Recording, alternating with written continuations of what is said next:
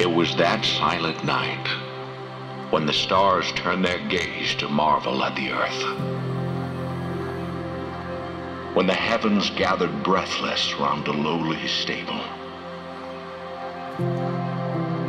When a young mother wept tears of worship, falling on the baby in her arms. And the song of the earth arose in Bethlehem, soft as the tender beating of his heart. And all was calm, all was bright. Yet could this be the same God of Abraham, the conqueror of Israel? This baby, this fragile life? Is this child the one who burned his name in rapture across the gasping skies? Whose voice spoke the oceans into crashing rhythms? Who crafted the mountains into guardians of the firmament? Whose hand ignited the thirst of the deserts and the warring surge of the elemental hosts? Who breathed life from dust, broke the oppressor's rule, scattered the chains of his people like sand, and led them through the wilderness with a pillar of flame? Is this child the one whose presence billowed thunderous on Sinai's peak? Who surrounded Job with the roaring wind, stood defiant in the raging furnace, wrote judgment against tyrants, and blazed on the lips of the prophets, scorching history's pages with the fury of his might? Could this be the same God who chose to come as the vulnerable king, setting his throne on straw and manger, drawing forth the tears of shepherds, receiving the gifts of wandering travelers, his fame unknown in this world?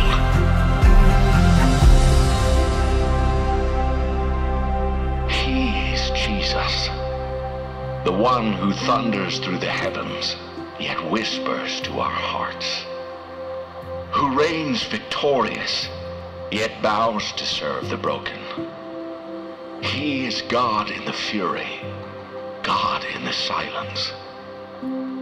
He holds this mystery balanced in his hands, holds our questions till they lose their need, until all we see is him.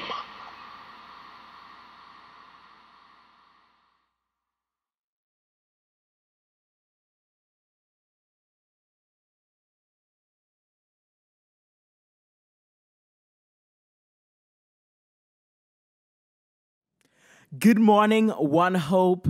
Good morning to anyone new that might be joining us this morning. My name is Devante. What a privilege we have to worship our Lord and Savior concluding this year of 2020. So I ask that as we worship him, however you may feel comfortable, that we may rejoice in the joy of the Lord, that he is our strength. Why didn't you pray with me this morning? Jesus, you are the one that empowers us. You're the one that gives us strength. You're the one that gives us life. You're the author and finisher of our faith. So Lord, we put our trust in you this morning. We lay everything at your feet, Jesus, knowing that you're the one that works in us for us to persevere. So Jesus, have your way in our worship time. Have your way in our worship service. Lord, have your way in our lives. In your name, I pray. Amen and amen. Worship the Lord with me.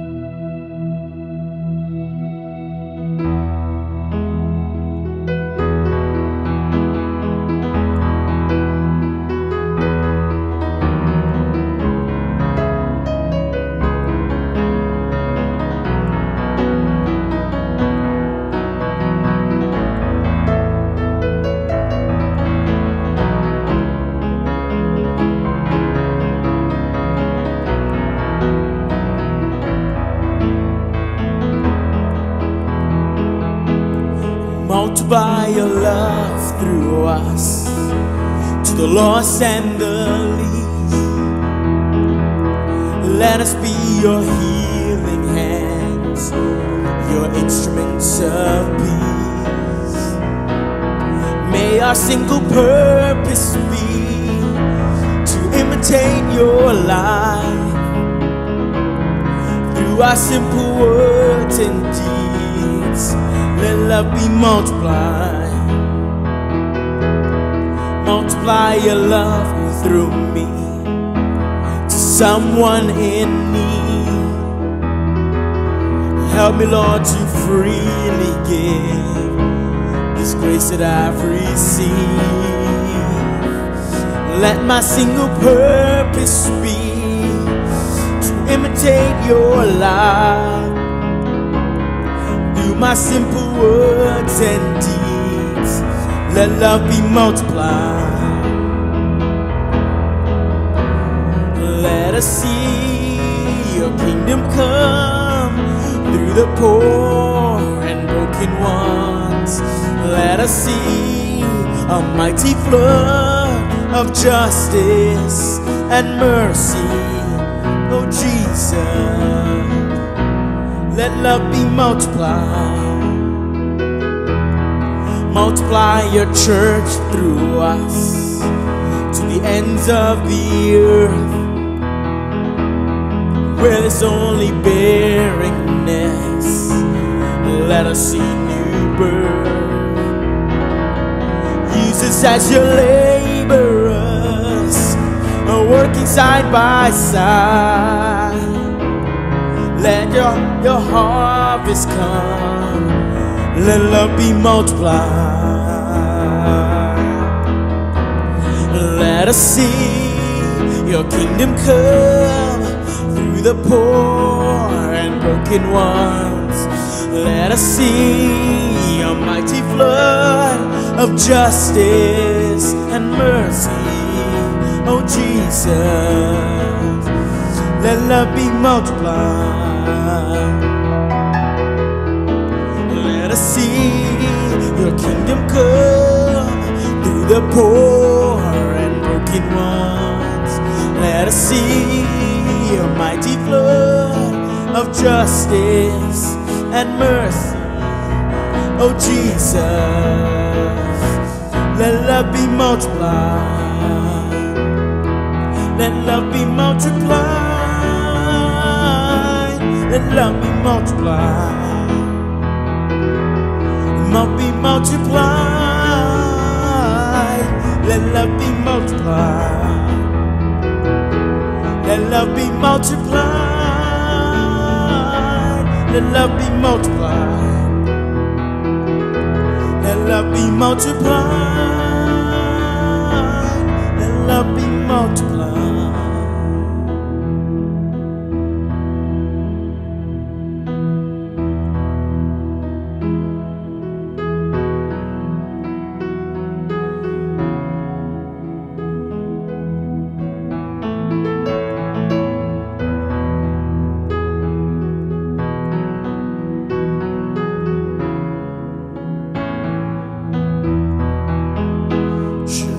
Nothing of our efforts stand, no legacy survive unless the Lord does raise the house in vain. Its builders strive. To you boast tomorrow's gain. Tell me, what is your life? A mist that vanishes at dawn. All glory be to Christ. All glory be to Christ our King. All glory be to Christ. His rule and reign will never sing. All glory be to Christ. His will be done. His kingdom come on earth as is above. Who is himself our daily bread? Praise him, the Lord of love. Let living water satisfy the thirst without price. We'll take a cup of kindness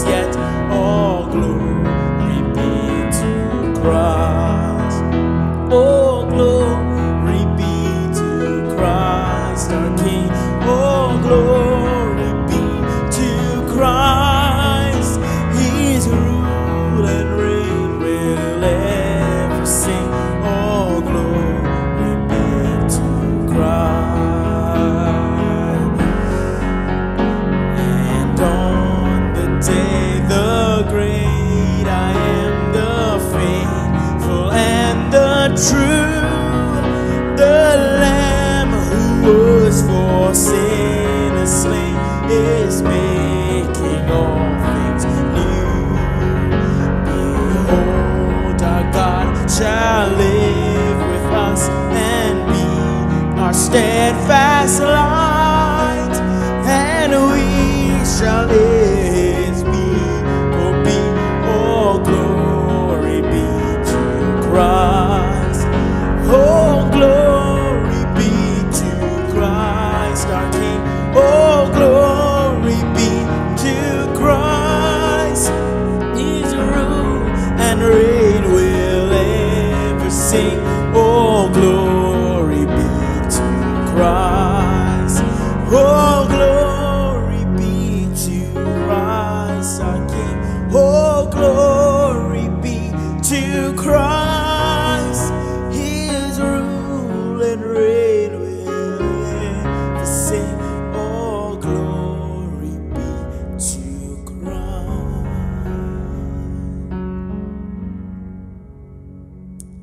Amen.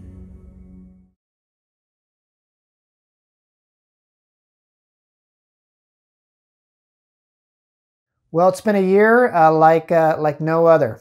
We've had a plague, we've had lockdowns, we've had social unrest, and if all that was not enough, it's all happened during a contentious election year. I think we're all ready to say goodbye to the year 2020. It's been a year of many trials. But even as I say that, I'm reminded of what James says in James chapter 1. He says, "Consider it pure joy, my brothers and sisters, whenever you face trials of many kinds, because you know that the testing of your faith produces perseverance. Let perseverance finish its work so that you may be mature and complete, not lacking anything."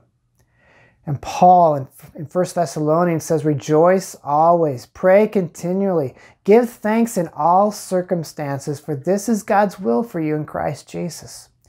So, I guess that means we must thank God for this last year, 2020, that we're to consider it pure joy. And we do so, actually, because we trust in a good God who uses all circumstances, even the difficult ones, especially the hard seasons of life, to shape us for glory, to finish in us what he began, to bring us to full maturity. And so trusting that this is true, for this final message of the year, I thought I would just share some of the lessons that I think we've needed to learn this last year. And really, there's so many lessons, too many lessons for one message, but I landed on 7 lessons, because 7 is a spiritual number, that I thought I would just kind of throw out there for us to ponder as we close out the year. And I try to give some variety here, and so these 7 lessons I'll share fall really into 7 different categories or topics. And the 7 categories are these: lessons about politics, lessons about unity, about government, community, evangelism, finances, and eternity. And some of these, as you can imagine, may fall into the controversial category, but I see no way to avoid that because it's been a controversial year. But here's my model I'll try to follow as I go through this. In 1 Corinthians chapter 7, Paul gives some instructions about marriage, I think it is, doesn't really matter. Point is that in one verse he says something kind of with an apostolic authority, and then a couple of verses later he gives his opinion about something, and he makes it clear this is just my opinion, not an actual command from the Lord. Now, I can't quite do that with the same level of authority or clarity as Paul, but I'll try to distinguish as best I can between clear biblical principles that we all, I think, must embrace, and what may just be my own personal opinion or reflection on some of these topics. All right, so here we go. 7 lessons from the year 2020, and we'll start with the controversial ones and get those out of the way first. First lesson is in the area of politics, and the first lesson is this. Lesson number 1, the kingdom of God is not Republican or Democrat. Now, I don't know anyone at One Hope Church who would disagree with that statement. And I suspect that there are very few Christians, period, who would disagree with that statement. But though we all hopefully agree with that statement in our minds, at a heart level, at that level where we maybe have emotionally invested in a position or positions that we believe are righteous positions and that we also see line up with our own particular political party, it's very easy to mistake or confuse allegiance to the kingdom of God with allegiance to a political party or platform. And we may not do it consciously. In fact, I don't think we ever would, but but at a subconscious level, it's easy to kind of fall into that trap. And here's how you can see if you've fallen into that trap. If you ever vote in an election in which you feel great about your vote, unconflicted, then you may be mistaking your political party for the kingdom of God. Or if your candidate loses and you are overly devastated, then you may be mistaking your party for the kingdom. Or if your candidate wins and you are overjoyed, then you may be mistaking your party for the kingdom. Because here's the deal. No political party's platform completely lines up with the kingdom, with kingdom values, principles, and goals. For example, in my opinion, there are some things in the Republican platform that lines up with the kingdom, and there are some things which do not. And there are some things in the Democratic platform that lines up with the kingdom, and there are some things that do not. For the Christian, I think, every election you should feel at least some inner conflict because you're a member of the kingdom of God first and a political party second, if you are a member of a political party. And I do think, and again, sharing my opinion here, that it's okay as a Christian to be active in a political party, but you should do so as a secret agent, working on behalf of a higher authority to influence your party with regard to kingdom values, knowing that as a Christian, you will be at odds with some aspects of your party's platform because, again, neither political party or any political party completely lines up with the biblical principles of the kingdom of God that Jesus came to spread throughout the earth like leaven working its way through the dough. As Christians, we are ultimately part of a subversive movement. We are working within the system, have infiltrated both parties to bring an end to the world as we know it. For Jesus' kingdom is not of this world. John 18, verse 36, Jesus said, "My kingdom is not of this world. If it were, my servants would fight to prevent my arrest by the Jewish leaders, but now my kingdom is from another place." Or let me put it another way. There are certain kingdom principles that as Christians, I think we all must embrace. And we should all want our society to grow and mature and embrace those kingdom values. But how we achieve that as a society falls into the arena of politics, which is a means to an end, and those means are debatable. We should all want the same thing. How we get there is going to differ based on your own political philosophy. Now, I know that as Christians who differ in our political philosophies, and some of us passionately so, this can feel hard. But we have to see that though we may differ with regard to the means, as Christians, we are on the same team with our ultimate allegiance to King Jesus. We all want the same thing, even if we have differences, perhaps passionate differences politically about how to get there. Which leads to our next category, unity. The next lesson is this. Lesson number 2, true unity is hard work. You know, I think up to this point as a church, we may have taken our unity as a church as kind of a given. I often boast to my pastor friends that our church is so politically diverse, and yet we have maintained great unity through the years. We really do love each other, even if we disagree on politics. And I still believe that that is true about us, but I think we're being tested these days in this area, particularly with this last year being so politically charged, even maybe more so than perhaps in past election cycles. This last year, I've just been kind of sensing an increased political tension within our church family. Some of it coming from those of us on the right, and some of it coming from those of us on the left. And it's kind of just made me ask the question, are we really as unified as I think we are? Is it true unity that we have, or could it be that some of our unity is surface level? And I ask the question because I think we all agree that perhaps one way that we maintain unity as a church, One Hope, is we just simply don't talk politics, and or we don't talk politics unless we're hanging out with One Hope members who share your own political perspective.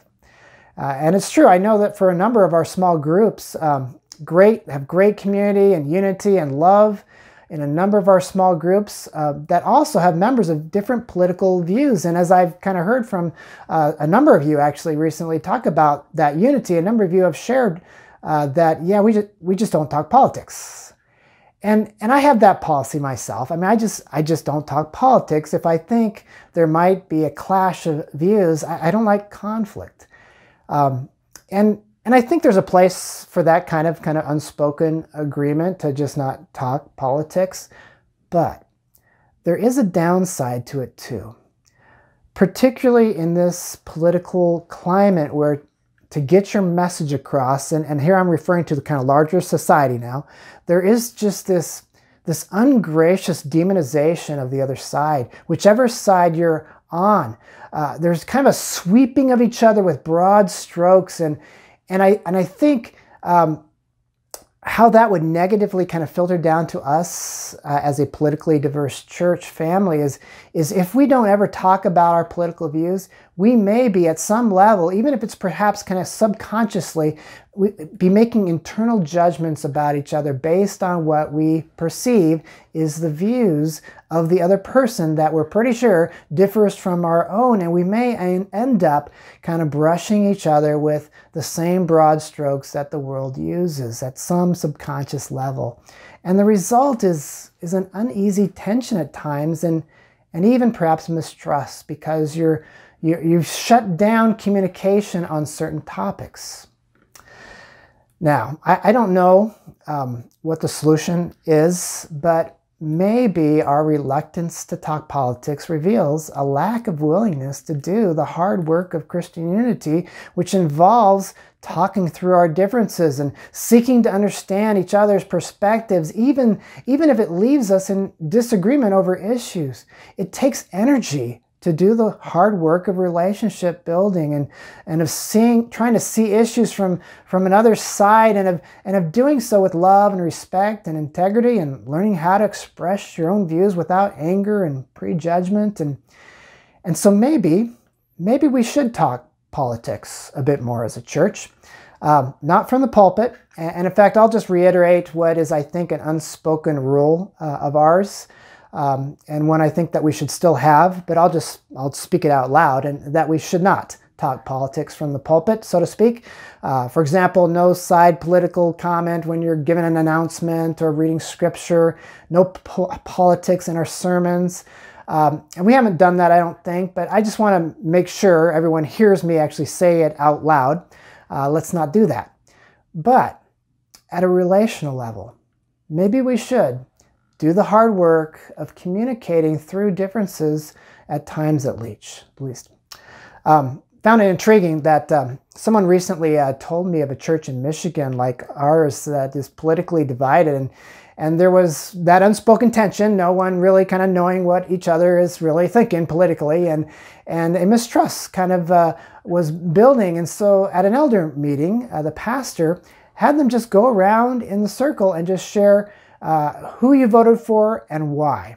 Just get it out there on the table. And in that instant, it really helped clear the air and helped in understanding different perspectives and creating a more healthy leadership team. Now, Don't worry, One Hope Church elders, I'm actually not that brave. And have no fear, One Hope congregation, I'm not going to share in a sermon who I voted for and why. But any of you, if you want to know, ask me sometime over a cup of coffee. And I'll tell you who I voted for and why, and then you tell me who you voted for and why, and we may need to agree to disagree on some things perhaps, but then having done that, let's set it all aside and keep following Jesus together. Now, that actually may not sound very appealing to have those conversations, may sound very uncomfortable, but that's the point. True Christian unity is hard work. The text for this one is Ephesians chapter 4, verse 3. Make every effort to keep the unity of the Spirit through the bond of peace. Make every effort. That's active, not passive. We've been maintaining unity through this passive thing. Just don't talk about the differences. True unity involves effort, communication, working to understand each other, having enough respect for one another that we're willing to hear a perspective that doesn't line up with our politics. Doesn't mean we have to agree, doesn't mean you have to be less passionate about your own views, but do the hard work of understanding each other, where each other we're really coming from, and then let's keep following Jesus together. Okay? Almost through the controversial lessons. One more lesson that might be a little controversial. Speaking of issues around which good Christians can disagree, lesson number 3 comes in the category of government. And in particular, the question of, are we to obey the government or not? It's been an interesting year with regard to all the government mandates this year. This has, of course, been a point of contention. And speaking as one who has generally been supportive, I am generally supportive, not completely uncritical of every rule and guideline, but generally I'm supportive of the government's guidelines, including those for churches, for church gatherings. I think our elected officials in general they mean well, they're doing the best that they can.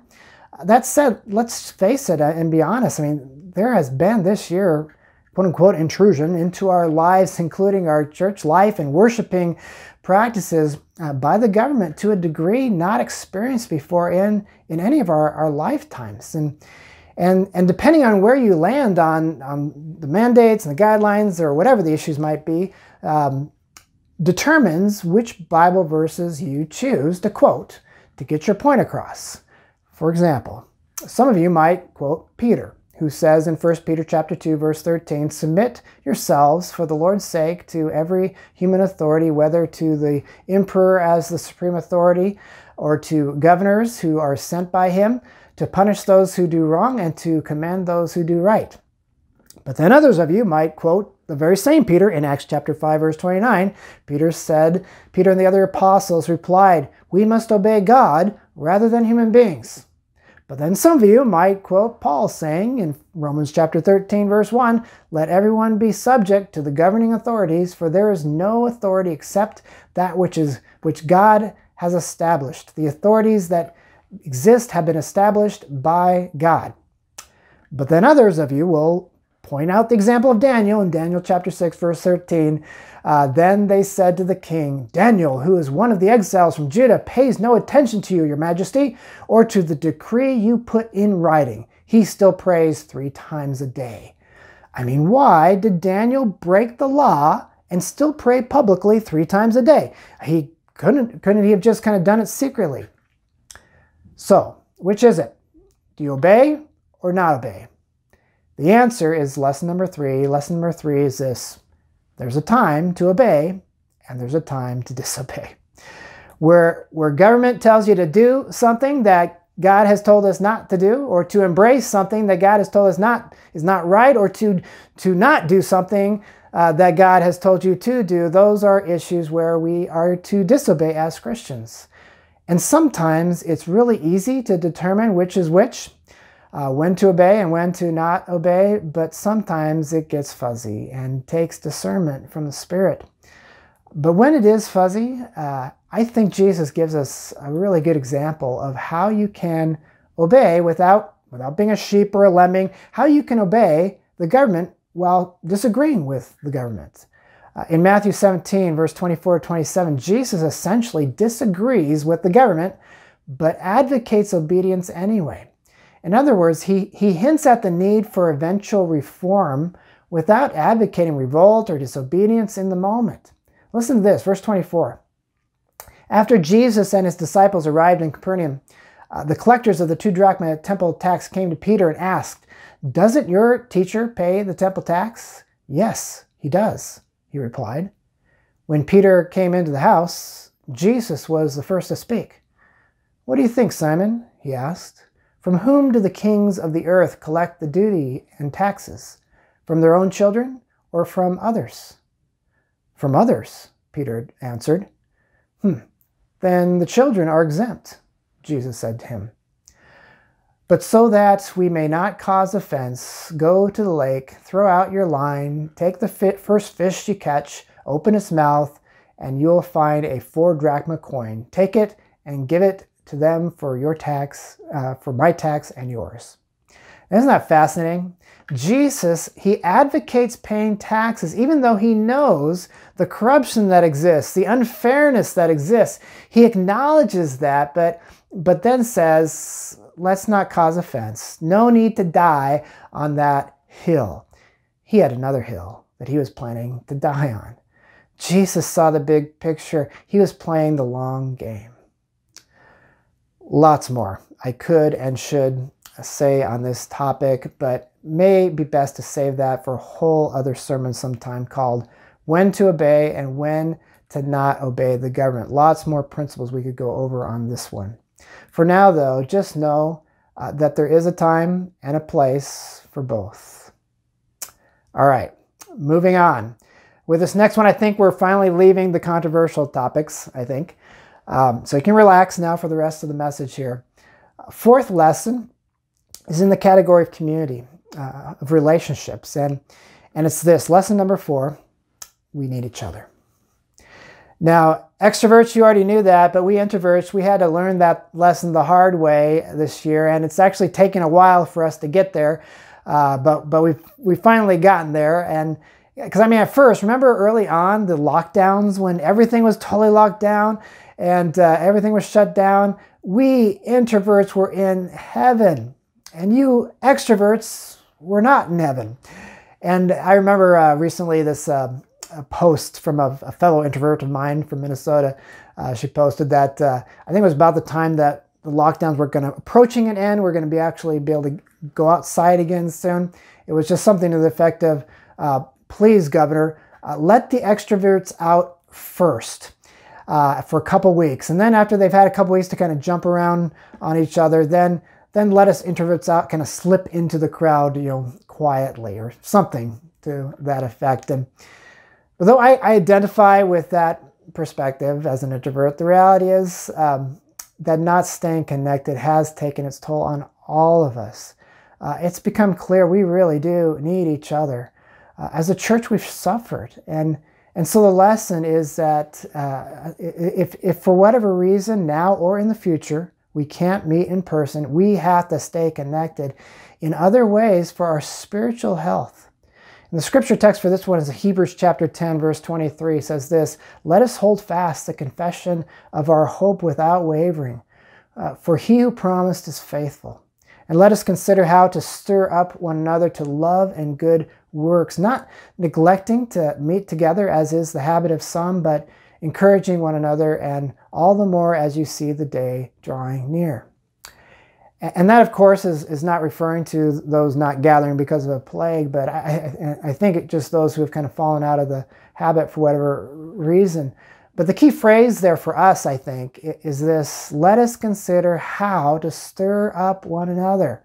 If we can't meet in person, let us consider how to stir up one another. And so, yeah, no one likes Zoom, but use it if there is no other way. And no one likes gathering while wearing masks, but if there's no other way to meet, then sacrifice your likes, put up with some discomfort for the sake of your brother or sister, because We need each other. The Christian life is not designed to be lived on our own. It needs community to work. We're like burning coals in a fire pit. Take one of those coals out of the fire and set it aside, and it's eventually going to cool off. But put it back with the other heated coals and it quickly regains its warmth. Same is true for us as Christians. And so consider how to stir one another to stoke the flame. And then lesson number 5 has to do with the category of evangelism. Our mission as the church is to seek and save the lost. That mission doesn't get put on hold because of COVID or any other obstacle that may come in our way. And so while we want to abide by state guidelines that are put in place to protect our health, and we do, we must get creative and still be about the mission to tell the good news about the Jesus vaccine to everyone who will listen.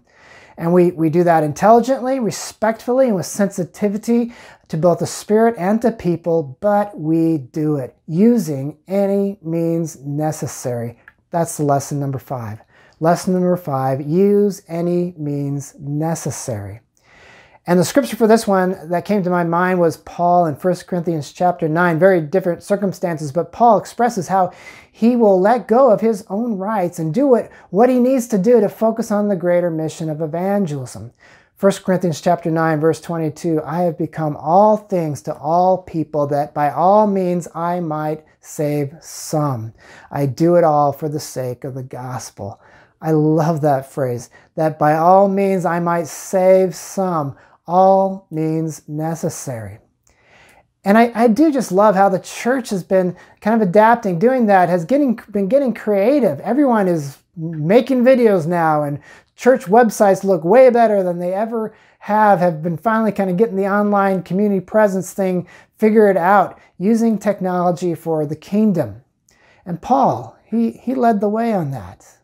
When he was put in prison and he couldn't preach in the marketplaces anymore, and he couldn't visit house churches that he had started, what did he do? Did he retire? Did he give up? No. He harnessed the new technology of letter writing, and from his prison, through those letters, he moved the world. The Holy Spirit is a creative spirit, and he is in you, and he is in me. Let him guide you to get creative in spreading the good news about the Jesus vaccine. And then lesson number 6 has to do with money. And the lesson is this, lesson number 6, don't build your house on the sand. Building your life with money and riches as your foundation puts you on very shaky ground. It's like building your house on the sand. Proverbs 11:28, whoever trusts in his riches will fall.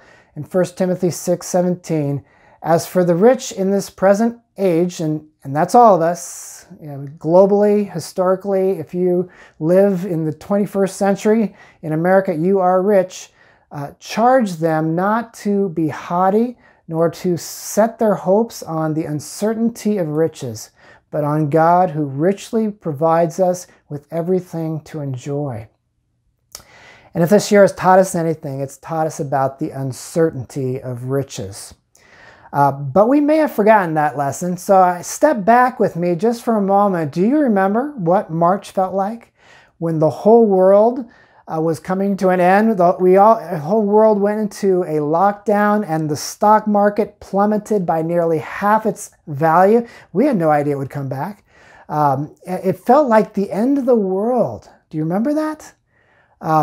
And though now things have changed since March, and we have largely rebounded from that critical place, even if some are still struggling, my challenge to us is let's not forget that lesson we learned, that feeling we had back then when everything that we thought was secure suddenly was obvious, was being shaken, was not secure. Let's not forget that lesson, or God might have to shake us up again. And then finally, the last lesson comes from something actually that happened this year pre-COVID. Did you remember that actually there were some things that happened pre-COVID this year? January 26th was one of them. We had one of our first tragedies of the year 2020, Kobe Bryant and his 13-year-old daughter, Gianna. and 7 others died in a tragic helicopter accident. Lesson number 7 is this: we don't know the day or the hour, so be ready. And the scripture text for this one is Matthew 24, verse 44.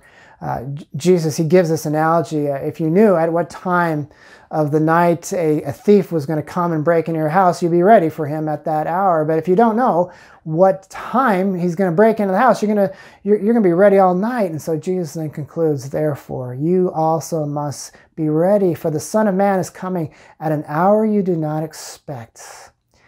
And that can apply to the fact that we don't know when Jesus is going to return. But even if his return is yet hundreds or even thousands of years in the future, for you, it's only a matter of decades at most. For some of us, it may be a matter of years.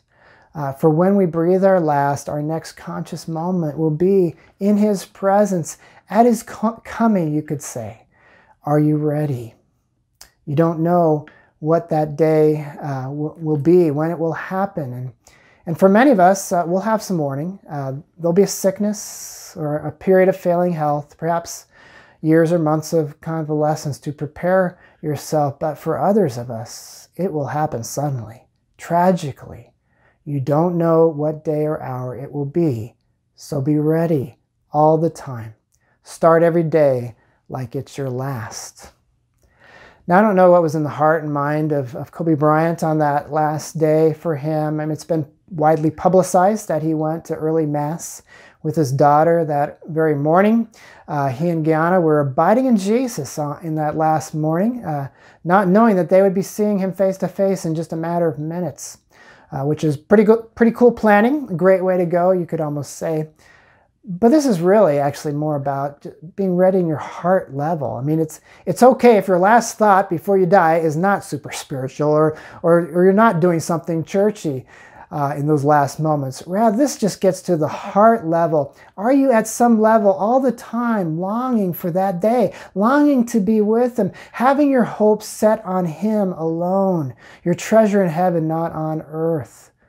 Paul's last words in 2 Timothy chapter 4, verse 6 to 8, he says this: for I am already being poured out like a drink offering, and the time for my departure is near. I have fought the good fight. I have finished the race. I have kept the faith. Now there is in store for me the crown of righteousness, which the Lord, the righteous judge, will award to me on that day, and not only to me, but also to all who have longed for his appearing. Are you longing for his appearing all the time? Whether that appearing is at his return or at the moment of your own departure, have it in your heart to finish strong, eyes on the prize. Jesus is the prize. As we close here, just consider where your hope is placed as we move into the year 2021.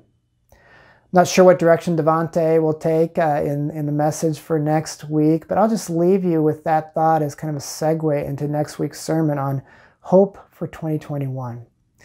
For now, though, let's close out this year with thankfulness for the year 2020. Paul says, be thankful in all things.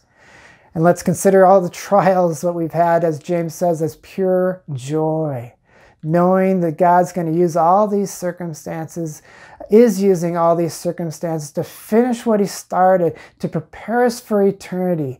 And so we pray, Lord Jesus, we thank you for this difficult year that you have used to shake us up and to teach us how to grow us. So, Father, do whatever you need to do to finish what you started in us, and may it all be for the glory of your Son, our Lord Jesus Christ, the main character in the drama, the actor on center stage. We are the supporting cast. All glory to Jesus. Amen.